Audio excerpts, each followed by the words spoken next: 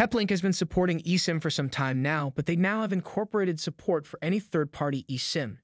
This support means that users can obtain services directly from Peplink or other providers depending on their preference.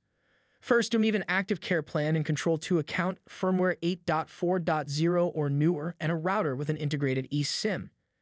In order to verify if your router supports eSIM, just check the cellular WAN details from In Control.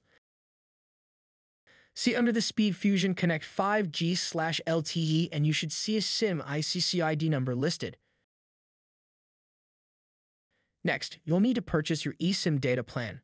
Once you have this, you should receive information from the carrier like the access point name, or APN for short. This will be needed before moving forward. When ready, navigate to the device level in Control 2. Find the Settings tab and select Device Tools from the drop-down. From the Command drop-down, select the eSIM activation option. You can then either click Scan to enter the eSIM code automatically or enter it manually. Click Submit when done. These next steps are done from the web admin of the Peplink router. This can either be done locally or through In Control's remote web admin option, which we're doing here.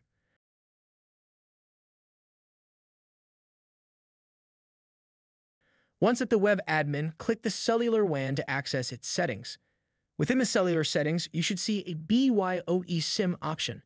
Make sure this option is selected. At the bottom of the cellular settings heading, find the scroll bar and move it all the way to the right. There you will need to enable roaming for any multi-carrier SIMs. Then select Custom for the operator settings and enter the APN for the eSIM profile. Finally, scroll to the bottom of the cellular settings and click Save and Apply.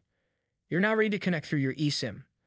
We hope you found this video helpful and welcome you to subscribe to our channel for more videos like this. Thank you.